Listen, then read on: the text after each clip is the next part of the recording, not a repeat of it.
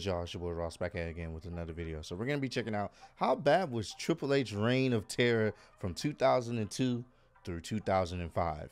Now, I think a lot of us can agree that when Triple H was head of Evolution around that period on Raw, I'm gonna be honest with you, it just seemed like the championship, the World Heavyweight Championship, was not leaving Triple H waist, at least not for a while. Like, you would think people would have a lengthy title reign when it came to facing Triple H. Nope, that wasn't the case. Prime example, Goldberg. There's no reason why Goldberg should have only had this championship belt for like maybe 1 month. That's all he had it for. And then after that, he lost it right back to Triple H again and was never able to regain it. It's just one of those things where Triple H had a lot of power back then, definitely used a lot of politicking, and he pretty much had the World Heavyweight Championship hostage. That's literally what it was. It wasn't until it was Batista's moment that they kind of let go of the World Heavyweight Championship. He kind of took it away from him. But outside of that, he had that championship on lock. So we're going to check this out. This should be a good video, man. Super Kick Studios, if you haven't subscribed to him, I don't even know. I haven't subscribed to him. Let me subscribe to him right now, man.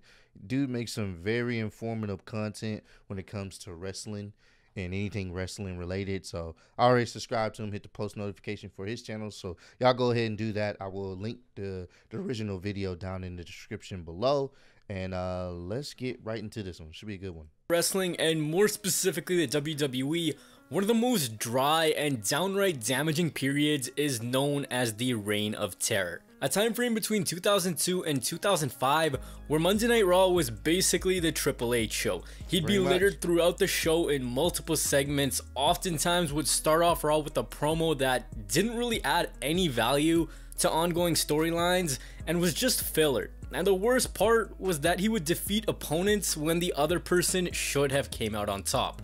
The Reign of Terror was one which Triple H had a stranglehold on the World Heavyweight Championship, and it's seen as a period where people just switched off from watching Raw. But was it really that bad? Well, lucky for you, I strapped my nipples to the horse like Dolph Ziggler in Silent Library, and I tortured myself by watching every single match, every single segment, and the entire Reign of Terror. Do not do this unless you want to torture yourself. You have this video. Jesus. You know, as a kid, I was watching. That is torturous. You watched every Triple H promo. You know how he be drawing out his words. You watched all that? Jesus, man. And no disrespect to Triple H, man. He's done amazing work in NXT. He has really revitalized a lot of people's careers, and you know, he's really put some more talent on the screen, like in the spotlight. Unfortunately, Vince just swept that all under the rug. Triple H has done some amazing work off camera, but at this time and period, 2002 to 2005, yeah, man, he had the championship scene on lock. And I thought that Triple H was just really good. That's why he always won. And now that I'm a little bit older, I understand the other side of wrestling. And well, let's just say that I never want to hear Motorhead ever again. We begin this story in the year 2002, where Triple H returned from a quad injury. By summer of that year, he became the #1 contender for the undisputed WWE title held by Brock Lesnar. Only issue is that Brock Lesnar signed a deal to become exclusive to SmackDown, so Raw was left without a world title. And Raw GM Eric Bischoff just went, yo, screw it. I'm just gonna hand it over to the #1 contender. No tournament, no big match, nothing. And so Triple H was awarded the World Heavyweight title, and the Reign of Terror had begun. On that night, Ric Flair came out yelling at Triple H about how he didn't earn it, and Triple H laid out Ric Flair. So we were all thinking that maybe we were gonna get a program between these two, but boy, were we ever wrong. On the first episode with Triple H as world champion, he was in 4 different segments throughout the show, and this becomes a theme throughout this video, is the overuse of Triple H. I'm pretty sure if you looked at a Raw creative meeting between 2002 and 2004, it would literally just say Triple H on the script. Triple H's first challenger was RVD, who was a fan favorite. He was young, exciting, high-flying. He was a fan favorite on Raw. RVD was that guy. RVD was what Rey Mysterio was on SmackDown. Like, SmackDown, the heart of SmackDown was Rey Mysterio. We cannot deny that. Well, at one point it was Eddie Guerrero, and then when he passed, it became more Rey Mysterio. But the heart of Raw was definitely RVD. That you can't refute that. He was the heart of Raw, in my opinion. He had everything. He won a fatal 4-way match involving Jeff Hardy, Big Show, and Chris Jericho to face Triple H at Unforgiven. That match came, and a lot of people were hoping RVD would win, but that didn't happen. Yeah. Just as it looked like Ric Flair was about to screw over Triple H after being humiliated by him, Ric Flair aligned with the World Heavyweight Champion. This is an alliance that we'd see for the next few years. Ric Flair was out here telling people that Triple H was the greatest of all time, that this man possessed everything needed in a world champion. He was saying that Triple H was the new Ric Flair. After he was done with RVD, next up for Triple H was Kane. And brace yourself, cause you guys knew this was coming. One of the worst and downright stupid angles in wrestling history. The Katie Vick storyline. Yeah. Triple H came out telling us that 10 years ago, Kane killed someone named Katie Vick. That Kane was a murderer. But who was Katie? Kane told us that Katie was just a friend, and Triple H went, no, she's not. And he asked Kane, did you do it to her while she was alive or when she was dead? What was he talking about? Well, this was a sick fucking program they had. I'm like, bro, why are we doing this? I'm like, what the fuck? Katie and Kane had gotten drunk at a party, and what happened after was a complete accident. Triple H was saying that this wasn't an accident and that Kane was evil and he was demonic, and at No Mercy, he would ruin Kane's life and take away his Intercontinental Championship in a winner-take-all match. And at that event, Triple H retained his world title, but this feud wasn't over yet. The next night on Raw, Triple H said that he had video evidence of Kane having intercourse with Katie Vick. So later in the night, Triple H shows a videotape of him butt naked in a thong, wearing a Kane mask, having sexual intercourse with a doll at a funeral home. He gets in the casket and he reenacts what Kane apparently did to Katie, and at the end of it, he's like, wow, I really did fuck your brains out. Bro, whose idea was it to run this? Making love to a dead person, you know, a female dead person when you're a guy and you're in this thong type thing, it was like, that is like high comedy if there ever is. Next week, Triple H came out and he was talking to mannequin Katie Vick, and she was telling him that Kane had a small D. Hurricane was out here showing footage of Triple H having a sledgehammer removed from his ass. It was just wild. At the end of that night's Raw, it was a casket match between Triple H and Kane, and out of the casket came a returning Shawn Michaels to continue his feud with Triple H. For those that don't know, Triple H and Shawn Michaels were having a blood feud heading into SummerSlam 2002 after Shawn Michaels returned from a back injury. And it was at this point in 2000. That's one of the greater things that happened between this time period with Triple H. HBK, Triple H, that blood feud, that's one of the things that made his little reign of terror tolerable, in my opinion, because that feud was so good, so good. 2002, where WWE began the build for the first ever Elimination Chamber. It would be the world champion Triple H defending his title against Kane, Chris Jericho, Booker T, RVD. Easily one of the best Elimination Chambers. The first one was so goddamn good. And Shawn Michaels. So goddamn Shawn Michaels took the win, and the redemption story for him was complete. Yep. Who did he pin? It was Triple H. What a noble man, putting over his best friend. Shawn Michaels held the title for about a month, defending it against RVD before facing Triple H at Armageddon 2002. This match was a 3 stages of hell match, and at the end of the night, it was Triple H who would come out on top. It was around this time where the recruitment process began for Triple H and Ric Flair for the group that would eventually be known as Evolution. Ric Flair was scouting Batista and telling him that he possessed everything to be the best in the business. For Triple H, he was continuing his crusade against former WCW guys. The next one for him was Big Papa Pump Scott Steiner. These guys were out here doing pose downs, push-up contests, arm wrestling matches, just trying to one-up each other and prove who the better man truly was. This was when there was a bidding war going on for Scott Steiner, and how Raw attracted him to their brand was they promised him a world title match against Triple H. He got this match at Royal Rumble 2003, And when I say this match is garbage, I mean it. This match is garbage. They had the monster that was Scott Steiner, and they put him in a match with Triple H while he was injured. Triple H retained, and a small time later on the January 20th, 2003 episode of Raw, we were introduced to Evolution, Triple H's version of the Four Horsemen. You had Ric Flair, the legend of the past, Triple H, the star of today, and Randy Orton and Batista, the future of the WWE, a group destined for success. For Triple H, he was destined to meet Scott Steiner again at No Way Out, where Triple H took the win once again. Now it was WrestleMania season, and we had yet another infamous angle. You see, oh, this one. This is the one that will always boil my blood. Oh, this angle. I don't care what no one says. This, if you're gonna go this route, you're gonna go this rogue on an angle, you're gonna bring up some racial tension, you gotta give the championship to Booker, bro. It only made sense for Booker to win that match. Oh my God. There was this guy named Booker T, who was a former 5-time WCW champion. One of the best superstars to come out of the Invasion angle.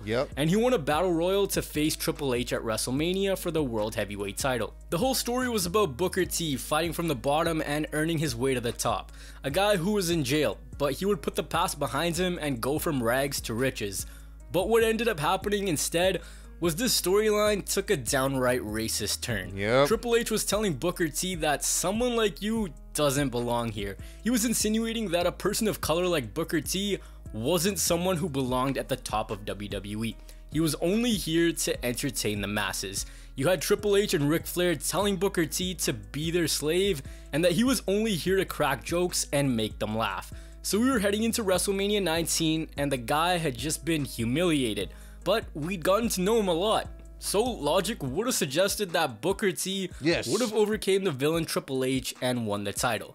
But Booker T lost after Triple H hit a pedigree, and legitimately it felt like he took about 4 hours to pin him. This is a controversial one, and one which almost everyone unanimously says that yes, Booker should have won this. They basically built this up as, Booker, you're not deserving of being here, and they played the race card only for him to go on and lose. Did Booker T recover after this? Yeah, he did. But the problem with a lot of this reign is that guys who should have won at certain points didn't. And I'm sure you guys are aware that there's times in pro wrestling where if you don't win when you're supposed to, you never recover. Facts. This is I don't know how many times this has happened. If you got to strike while the iron is hot. That is a saying for a reason. If Booker T would have won that match, that would have made him it would have made him a star. He would have beat the top guy on Raw. If you're going to give the belt back to Triple H at some point, you can. But it would have made him a star, a bigger star. Now, granted, when things went, he went over to SmackDown. He had the King Booker situation, and it worked for him. But imagine if it would have happened when it was supposed to happen, when they should have booked it. It would have been a great moment. It would have been a great WrestleMania moment. Speaking of recovery, we had Kevin Nash recover from his quad injury, and he was back in the WWE, only to find out that his two best friends were caught in a heated feud. So he had to choose, either he would side with Triple H or Shawn Michaels. And Triple H decided that he was sick of the crap, and he made the decision for Nash by hitting him with a low blow. This led to a 6-man tag team match at Backlash, and at the end of it, it was Kevin Nash getting pinned by Triple H. And from here, Kevin Nash was on a mission to kill Triple H. They were brawling on the streets, Triple H was stealing trucks, and someone at the end of this would have their judgment day. At that event, Triple H retained his title by DQ, and a rematch followed at Bad Blood 2003. This time, the thing was that not a single ref on Raw wanted to officiate this match because they thought it was dangerous being in the ring with Triple H. Of course, he gonna hit you with a sledgehammer, so of course. Triple H. So Mick Foley was named guest ref and Triple H retained the world title. Alright, nothing too controversial going on here, you know, he's not banging dolls or being racist, but something big was coming. One of the biggest moments in Raw history. But before we get there, Randy Orton made his return to the WWE after an injury, and 3/4 of Evolution was back together with Batista still injured. With Batista injured, Triple H decided to try to recruit Kane to join Evolution, but Kane went, nah, I'm not doing that. He had his sights set on the World Heavyweight title, and we got a mask versus title match. If Kane won, he'd be world champion. If Kane lost, he'd be forced to unmask. And it was the latter which ended up happening. Kane was forced to unmask and showed his face to the entire world.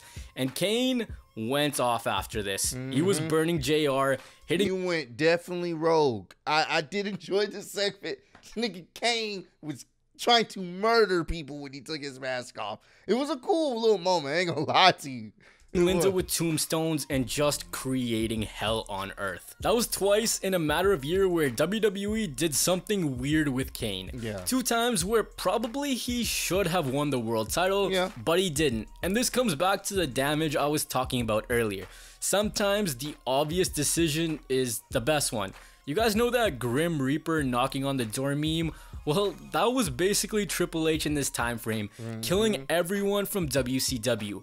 But that door would open again, and this time it was Goldberg's turn. Goldberg had debuted after WrestleMania, and he was tearing through everyone, and himself and Triple H were on a collision course for SummerSlam 03 in a singles match. But Triple H suffered a groin injury, and instead of the match being one-on-one, WWE decided that they wanted Triple H to wrestle, so they changed it to an Elimination Chamber match, so that Triple H would have to do minimal movements. This was where Triple H was wearing the biker shorts, and obviously now that he was injured, it would be a perfect time to drop the title. Yeah. Come SummerSlam 2003, it's Goldberg and Triple H as the last two, and somehow, some way after a sledgehammer shot, Triple H retained the world title. Yeah. You guys see how repetitive these match finishes are? Interference, DQ, pedigree, extremely long interval between pedigree and cover. It was a rinse and repeat cycle, and he should have won it then. Goldberg should have won it then. Simple as that. But he ended up winning it, but he didn't win it when he was supposed to. And even then, he only had it for like 1 month. A huge criticism of this time frame was the lackluster matches. After Goldberg lost at SummerSlam, the two men met again at Unforgiven. This time, Goldberg took the win, which kind of made no sense. Like, you could have just had him win at SummerSlam. Thank you. But there it was. Goldberg was world champion, and now a bounty was placed on his head. See, Triple H was injured, so WWE decided that we won't have him compete. Instead, we'll run a storyline where Triple H puts a $100,000 bounty on Goldberg's head. So you had dudes trying to run down Goldberg with cars, but the person who claimed the bounty would be a returning Batista, and Evolution was now complete. After suffering a loss to Goldberg at Survivor Series 03, Evolution ended Armageddon with all the Raw gold. Batista and Flair were the tag champions, Randy Orton was the IC champion, and Triple H captured his 3rd World Heavyweight Championship in just over a year. It was circle back season for WWE now, and they went back to the Michaels and Triple H feud for Royal Rumble 2004. Both dudes just had a full-on bloodbath in a last man standing match. The match ended in a draw, and both men were stretchered out of the arena. Definitely check this one out if you haven't. Fantastic. On the same night, Chris Benoit won the Royal Rumble, and he was on SmackDown, so you'd think that he would go challenge for the WWE title. But he made his way over to Raw, and it looked like we were going to get Triple H versus Chris Benoit at WrestleMania for the world title. But before Daniel Bryan was out here making matches triple threats, it was Shawn Michaels who kicked Benoit in the face and signed the contract for WrestleMania 20.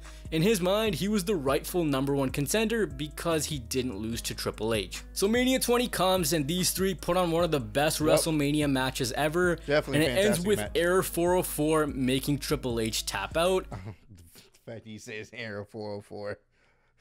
That's crazy. You call him Error 404. But that was a beautiful moment to see him and Eddie, Chris Benoit and Eddie, like actually embrace each other in that moment. Because they both were champs. They both was at the top. That was a beautiful moment. And becoming the World Heavyweight Champion. Chris Benoit and Eddie Guerrero celebrate, and they're ushering in a new era. Yeah. Following WrestleMania 20, Triple H was drafted to SmackDown, but he got traded back to Raw for Bubba, Devon, and Booker T.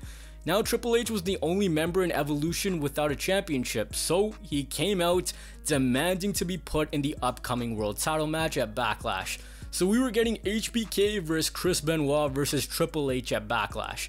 It was during this time where Triple H put over Shelton Benjamin in the main event of Raw, and then again by countout the next week. And now Evolution was showing cracks. Triple H lost at Backlash, Batista and Flair lost their tag team titles to Edge and Benoit, and it wasn't looking good. We had Triple H leave the world title scene, and we pivoted back to Shawn Michaels versus Triple H one more time. These two were trying to kill each other. Shawn Michaels was out here getting suspended, and instead it was Kane challenging for the world heavyweight title, even though Triple H was still main eventing. This is around the time where we got our introduction to Eugene. Who is Eugene, you might ask? Well, he was the special needs nephew of Raw GM Eric Bischoff. And who was Eugene's favorite wrestler? It was Triple H. So this dirty mastermind decided that he should take advantage of the disadvantaged, and he tried to use Eugene. Yo, what the fuck was going on Raw during this time? These guys were playing musical chairs to determine title contenders. Eugene, though, went on to cost Triple H the world title at Vengeance, and again during a 60-minute Iron Man match on Raw. So for SummerSlam, we had Triple H taking on Eugene, where Triple H ended up winning. It was on that same night where Evolution member Randy Orton was taking on Benoit for the world title, and Randy took the win and became the youngest world champion in history. And the breakup of Evolution was underway. Thumbs up, thumbs down, and Randy Orton was kicked out of Evolution. Triple H wanted the world heavyweight title, but Orton just spat in his face and refused to give it back to him. And we got babyface Randy Orton. The two met at Unforgiven 2004, and Triple H ended Randy Orton's first world title reign. At Taboo Tuesday, Triple H had a successful defense against Shawn Michaels. Yo, you would swear this is Vince McMahon's creative plan at this time. And from here, it was Team Orton versus Team Triple H at Survivor Series, the winning team being able to be Raw GM for one show each. It was early November where we got our first glimpse of an upcoming feud between Batista and Triple H. Triple H leaves the locker room and Batista looks at the world title, signaling that he wanted what Triple H had. At Survivor Series though, Team Orton won, with Randy Orton being the sole survivor. So Triple H was out here getting pissed and telling Batista that he was basically useless and not as good as he thought he was, telling Batista that he had $1 million body and a 10-cent brain. And this was good. This is good storytelling, because you could tell they were building up for Batista to be the guy. He was threatening to replace him in Evolution, and then you had Ric Flair just trying to play peacemaker. Batista was laying out Triple H in the locker room, but they were swerving us. Maybe Triple H thought that they were going too quick with this feud, and they wanted to just let it burn slowly. On Raw, the main event was Triple H, Edge, and Chris Benoit for the World Heavyweight title, where Benoit tapped out Edge while his shoulders were pinned at the same time.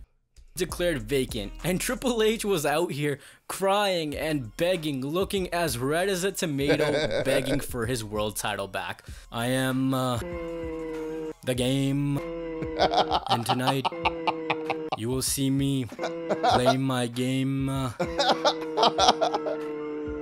Like, bro, just shut the fuck up. We don't want to hear you.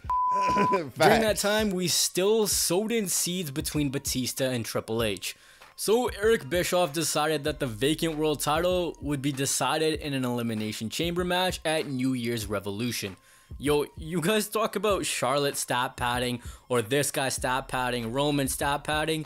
Triple H is the inventor of stat padding. At New Year's Revolution, Triple H pinned Randy Orton to win his 5th world title in 4 years. Why do you guys think that Triple H has the record for most elimination chamber wins? This dude was almost undefeatable in those. But fear not, this reign is coming to an end. Randy Orton was out here snaking out Triple H, casting doubt in Batista's mind that he was being used, and Batista slowly started to turn on Triple H, and the reactions for Batista started to get louder. Triple H was costing Batista matches and telling him not to enter the Royal Rumble because he wanted to save his world title. But Batista went, I like the idea of a Royal Rumble, so he entered it. So we come to Royal Rumble, and Triple H retains his world title, burying babyface Randy Orton. And at the end of the night, there were 2 people left in the 2005 Royal Rumble, Batista and John Cena. 2 bona fide top tier stars for WWE in the immediate future. Cena and Batista both land at the same time. Vince comes out, tears both quads, and we restart the match. That was funny. Vince comes out there to restart the match and tears both his quads. So he's sitting down and says restart the match. So they end up restarting it. That was so funny. He just tears both his quads. He's just sitting on the mat giving orders. And Batista ends up winning. The story from here was, where will Batista go? Will he go to SmackDown or will he stay on Raw? Triple H was trying to get Batista ran over by a limousine pretending he was JBL, but Batista caught Triple H in the act. And then we got to that iconic moment in February. The thumbs up, thumbs down, and Batista lays out Ric Flair and Triple H. He's going to WrestleMania 21, and he's challenging Triple H for the World Heavyweight Championship. And at Mania 21, in the main events, after a pretty whatever match, Batista had done it. He was the new World Heavyweight Champion, and the future generation was in full swing. Batista beat Triple H again at Vengeance and Backlash, and the reign of terror was officially over. Sure, Triple H had reigns here and there, but nothing was as bad as this stretch from 2002 to 2005. So, was it really that bad? It was. It was really bad.